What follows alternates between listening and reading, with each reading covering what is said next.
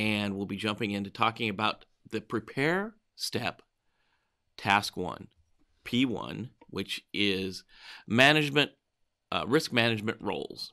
And our task here is to identify and assign individuals to specific roles associated with security and privacy risk management. So the old rule applies here. If you don't assign someone responsibilities to do something, then it won't get done. So we're going to take we're going to take each and every task in the RMF, and we're going to assign primary responsibilities and supporting roles.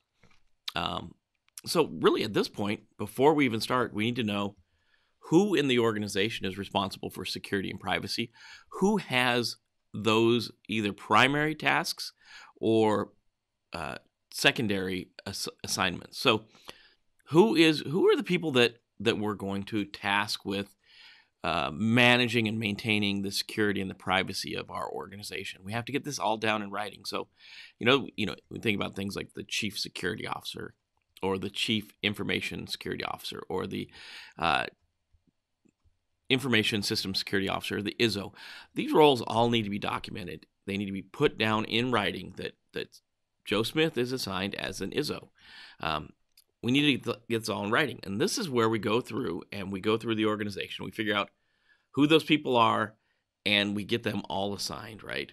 So as you can imagine, let me back up a little bit. If you have not worked with RMF 2.0, RMF 1 as well, there's a few changes, but with the RMF, there's always going to be, in every single task, there's going to be someone a person or a set of people that have primary responsibility for something. They're assigned this task. And then there's going to be supporting roles that support getting the task done. So as you can expect, this is a organizational level task. So you're going to see organizational titles in here. So we have head of the agency. So if it's a military, or if it's a government agency, you can have someone like the director, the head of the agency. If it's a civilian organization, this may be the CEO. Whoever's the top of that organizational chart. When we look at the top of the pyramid, the very top person, they're responsible for this thing. That's their responsibility. The chief information officer is also responsible for this, and the senior agency official for privacy is responsible for this, right? So we have high-level people are going to be responsible. Are they going to be doing this? Probably not. They're probably going to delegate this. And that's where we see a lot of the supporting roles. Supporting roles a lot of times are the folks that get tasked to do this. But that the responsibility for this thing getting done, head of the agency, the CIO, and the senior agency official for privacy are responsible for this. But its supporting roles are the authorizing official, or the authorizing official's designated representative. And if you haven't heard of that role, the AODR is another role that gets tasked with a lot of things. So the authorizing official is also a fairly high-level position. So a lot of times the things assigned to the AO actually get moved to the AODR, because the AODR kind of works for the AO.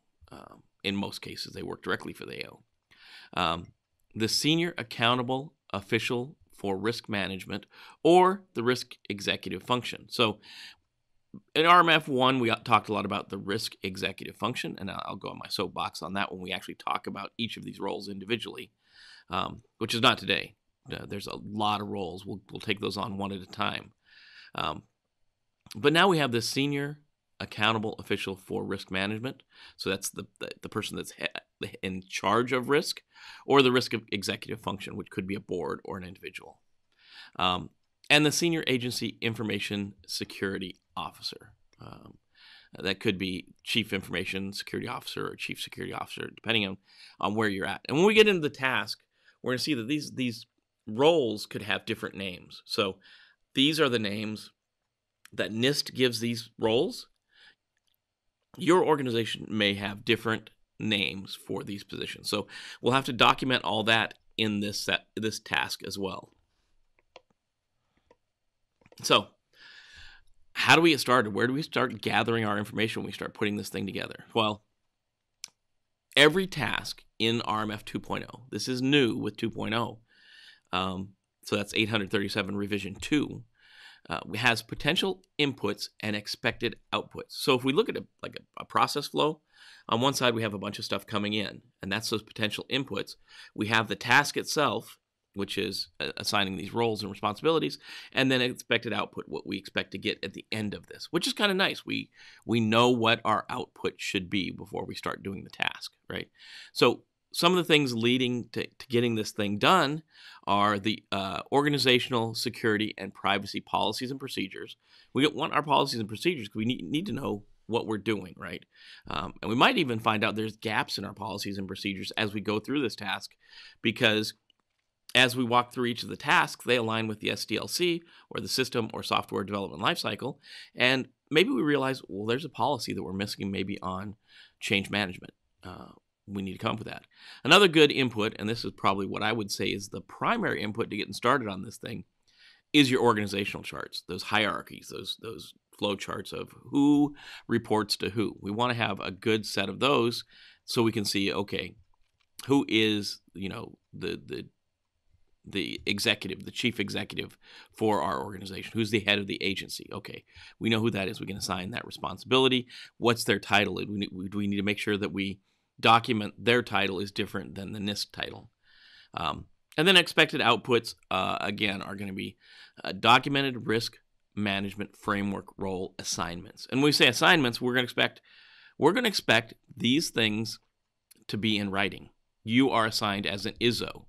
And maybe even you're assigned for an ISO for a certain set of systems or for a certain part of the organization. But we're going to want to have some kind of paper that says every one of our ISOs is assigned as an ISO and probably defines their responsibilities in there. Here's the part I was kind of wondering about. How are we going to tackle this piece, right? So each of these tasks, as we go through them, they're going to have this kind of sometimes a huge discussion area. Right, this one is not so bad. So we could summarize this, or we could kind of read it word for word. So this is our first one. I'll kind of give you a taste of both of those. So, right, so this is what NIST says this task is all about. The roles and responsibility of key participants in the risk management process are described in Appendix D. And Appendix D does it lays out every single NIST role and a definition of that role. So it's good to look in Appendix D. There's also some tables that define each of the tasks, who is primarily responsible and who's supporting. So that's a good document to look at as well. The roles and responsibilities may include personnel that are internal or external to the organization as appropriate. So not everybody needs to be a full-time employee or a person assigned to that organization.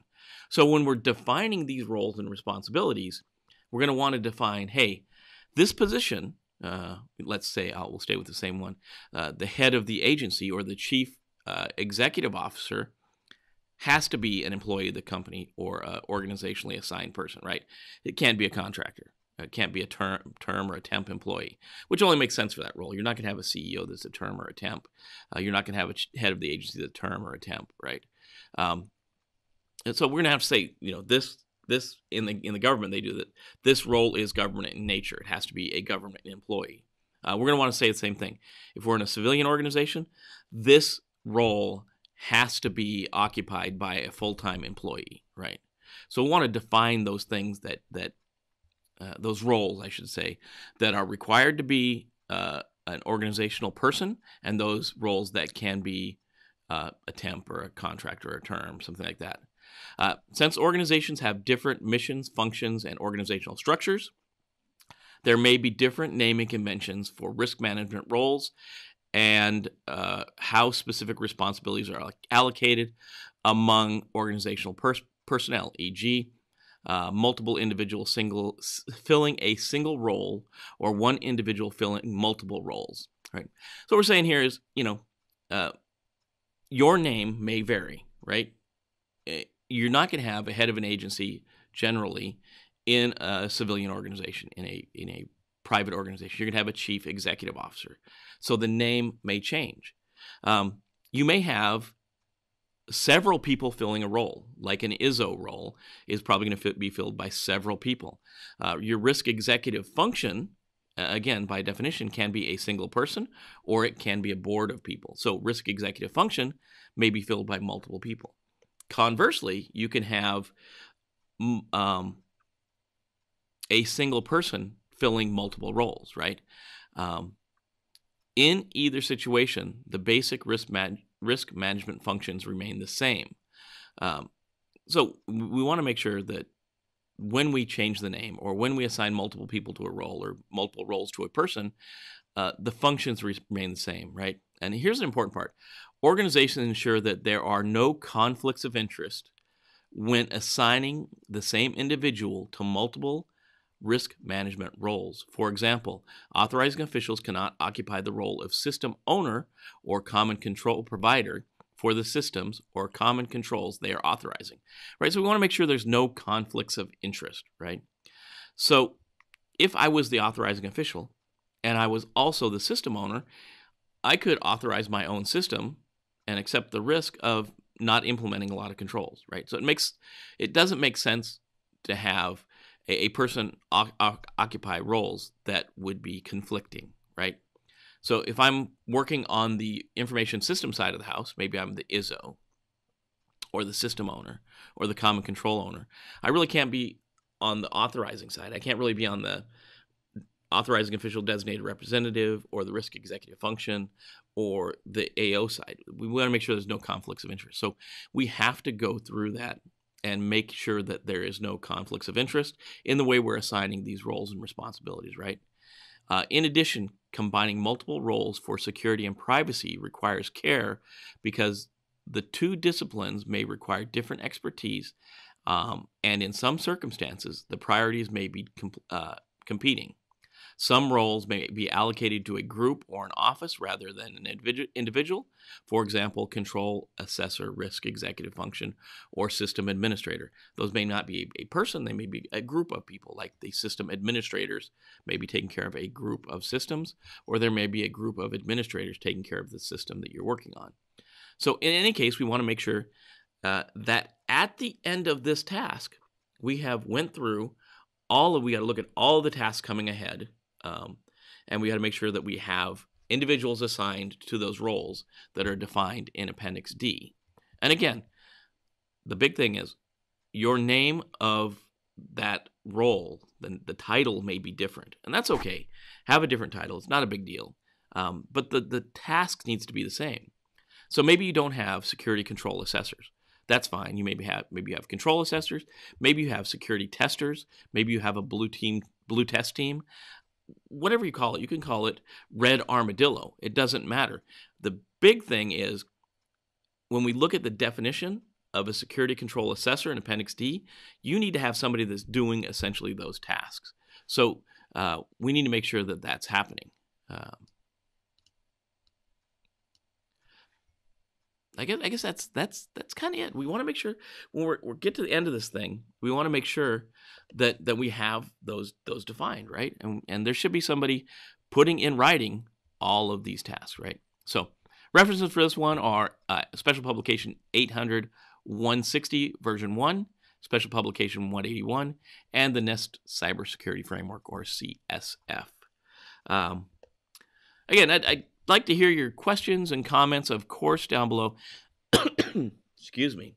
A little bit of a cough still. Let me know, what is the best way we can go about this? Does it make sense to read those big blocks of text like that? Is it good to break them out like I did today? Or should I just summarize them and roll with it? Because some of them are going to get fairly big as we go along. Some will be fairly big pieces of text. Personally, I kind of like doing it the way we did it this morning. That way we kind of went through it and then talked about kind of that section we were covering. That way when you look back at the document later, maybe you have some supporting dialogue to go with it. I don't know what to say, but let me know. Throw some comments throw some comments in the comment section, of course. As always, I'd appreciate if you like the channel, hit the bell to be notified, like this video, subscribe, of course. Get your friends to subscribe if they're interested in security or risk management. We're going to keep keep pushing this stuff out.